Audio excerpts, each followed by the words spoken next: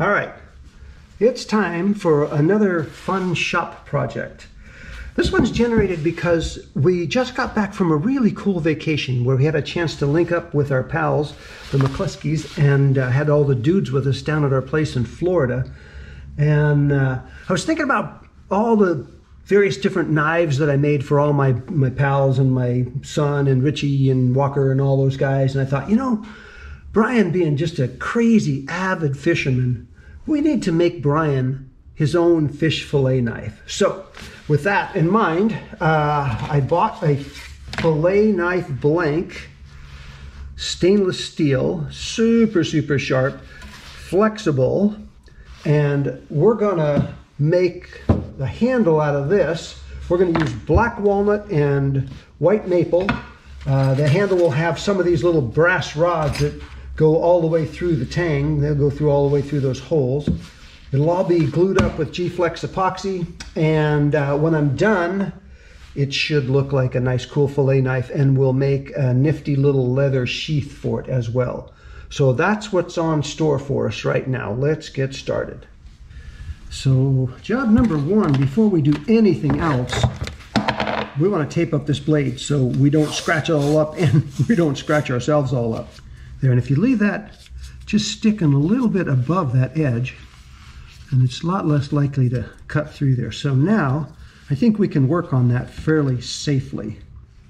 I think the way this is going to look is that it's going to have a tang going through, then there'll be a thin piece of white maple, and then a slightly thicker piece of this black walnut. This right here, this weird knot pattern, I'm going to call that unusable. But when I look up here, I see some really nice clean grain, and I'm feeling like right in here, this is going to be a nice piece to get both sides of these handle scales out of. So one will be there and one will be there. They certainly...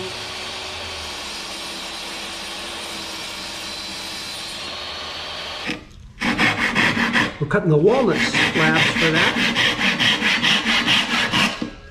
So I'm maybe going to call an audible here. I found these really nice pieces of oak here. So I'm sort of thinking the walnut and the oak together. And then that'll all be shaved down to look like a handle. But that's going to be what the scales look like. There you go. Okay, so here's the plan. This is what we're going to do. Something that looks kind of like this. Boom. Now that all looks pretty crazy right now, but eventually that will look better. Just a little side note here. These guys are going to be beautiful to work with. I actually had a notion of trying to build that handle out of these pieces of ironwood. I think Kevin and Susie brought these back from Jamaica for me. And they are, well, they're like iron. They're impossible to work with when you try to shave them with your chisel. They just chip off like a flake of iron. They're just really difficult to work with. And they weigh about a ton. So yeah, these are going back on the shelf for something else, maybe a boat anchor. So looks like we're all set here. So I got my G-Flex epoxy, the epoxy resin and the hardener. Got my bucket full of clamps. And I got these guys laid out, and we're going to mix up a batch, and we'll spread it on both of these pieces and both of those pieces. And then I'll put them together and get some clamps on them. We got a little plastic down on this. Yeah, I got about 45 minutes of pot time, of working time with this. So it's really good stuff to use. And it dries super strong, and it stays a little flexible. So it's just the perfect thing on a knife handle. Let's get started. And here's the thing with mixing epoxy. You almost cannot mix it too much. Whenever you're working with anything that has to do with two-part epoxy, a really good, complete, thorough mix is just the only way to go. And since this stuff has a fairly long pot life, it'll stay workable for 45 minutes or so. It just pays to really take a second or 12 or a minute and make sure you're really getting that mixed in well. I know, it's kind of like watching paint dry, but you're watching me mix epoxy. Maybe I'll put in something fun here. You can cut away to that. Fun fact about epoxy, it doesn't really require massive amounts of clamping pressure. Just a few clamps and just kind of some general pressure is enough to do the job. Try not to get epoxy all over my clamps, that's always a pain. Okay, so diverting for a minute from the actual knife project, we got this little baby set up. It's all anchored down to the deck. Cool little drill press, and that will be instrumental for drilling these tiny holes through here and through the scales. Yeah, if you can't get those 100% straight and true through there, they're going to come out really messed up. So there you go.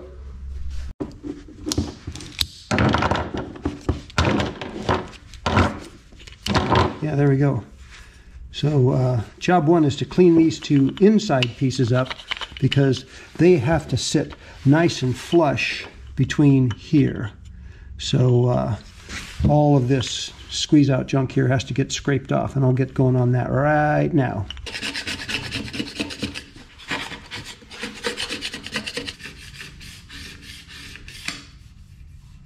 Yeah, that looks pretty good.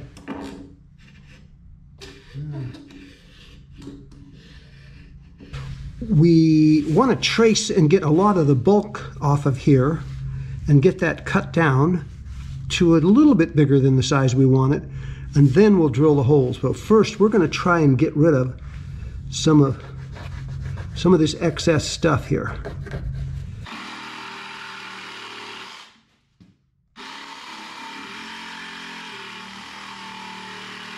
And so it'll have a shape something like this, and this will all be ground down and look like a knife handle when we're done. But there we go. I think what I want to do now is I want to take a little bit of this out of both sides of these, because that's just going to be really hard to get without dinking up that blade. I'm going to get some of that right now.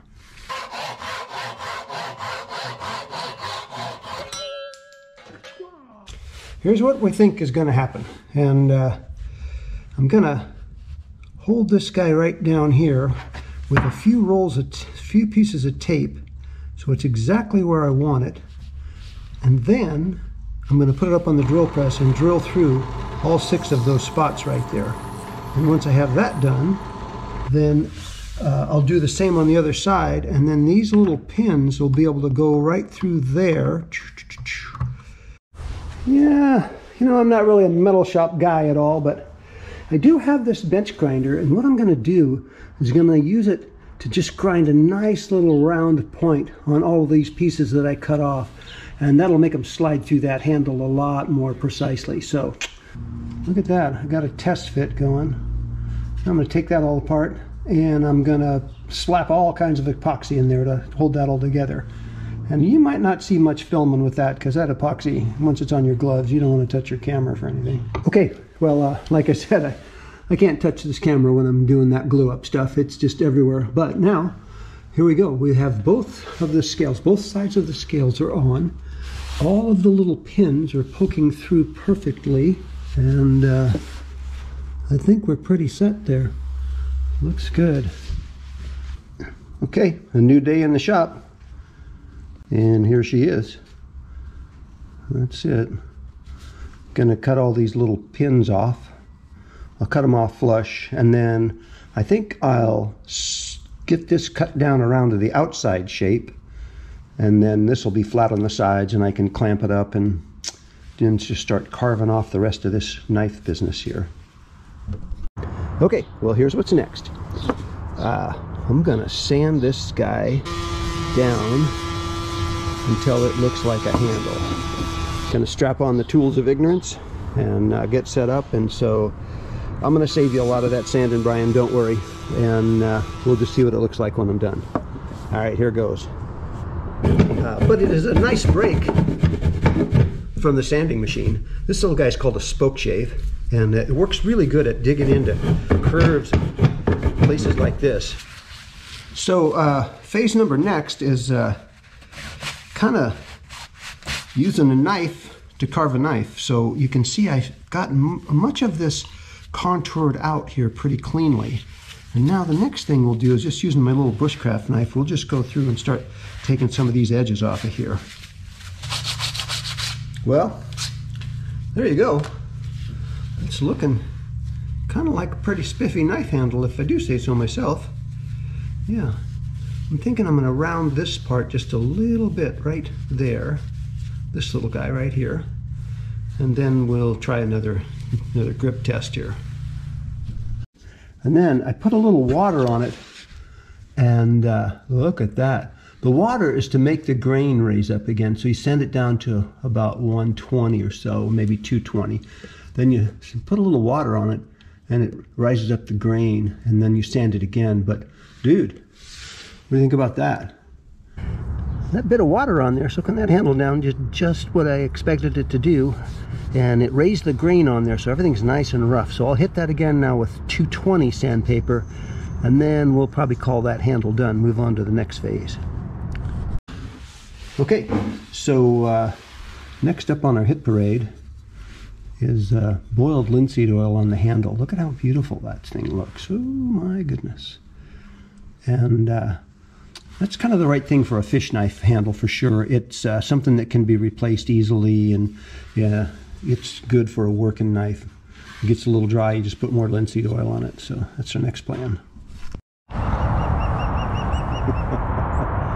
Well, Brian, I got some bad news for you here. It sort of looks like the knife project is on hold for a little bit. And furthering that bad news, you're not really my first favorite fisherman. You're my second favorite fisherman. Let me show you my first favorite fisherman.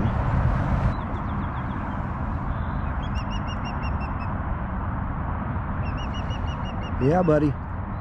Looks like you're number 2.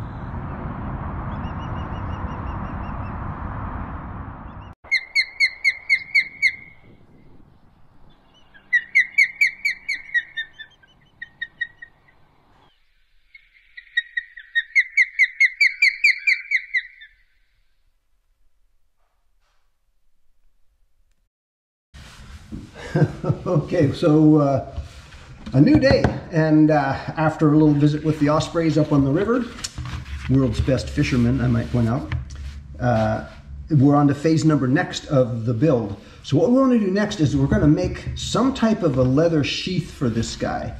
And so I have this somewhat thinner black leather. I think I made Leanne's purse out of this. But I was leaning onto this, and then I came across this little scrap here. And I think we're going to do it out of this guy, and I'll dye this dark brown so it'll look pretty slick in there.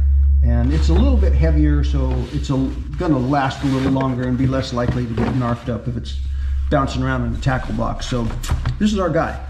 Okay, here we go.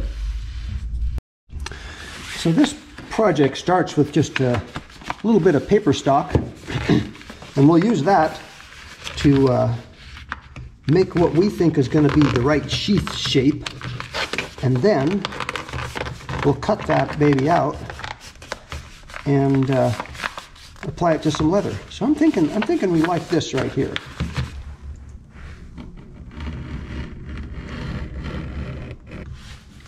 Okay, so we're going to start with a little bit of the initial wet molding of this piece of leather, and the way we do that is we wrap this guy up in cellophane or plastic film here so it doesn't get all wet and yucky.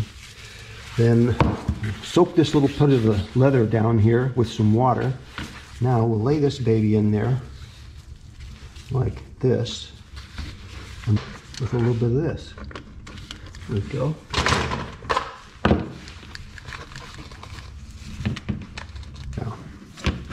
All right, so we're just going to let that sit for a little bit. There you go. So that's the welt. That's just going to be cemented right in there. Then the stitching will go through all of those. And then, well, you know what they say. The guy that dies with the most clamps wins. So I'm in the lead here for now. Anyway, this is just going to sit like that for an hour or two.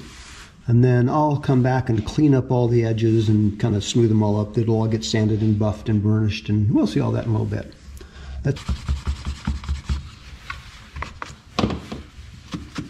This nice good little groove in there.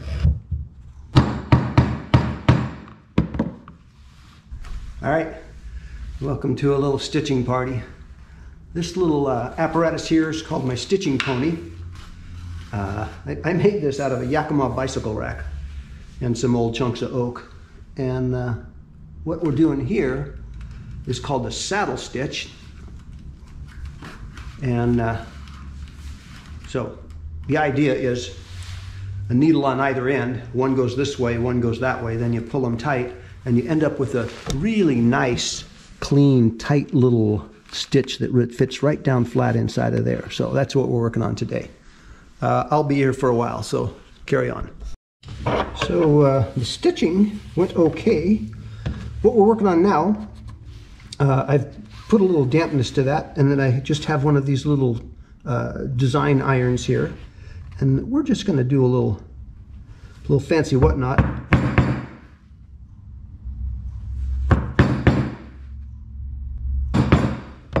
There, we got a little detail on there, a little tooling.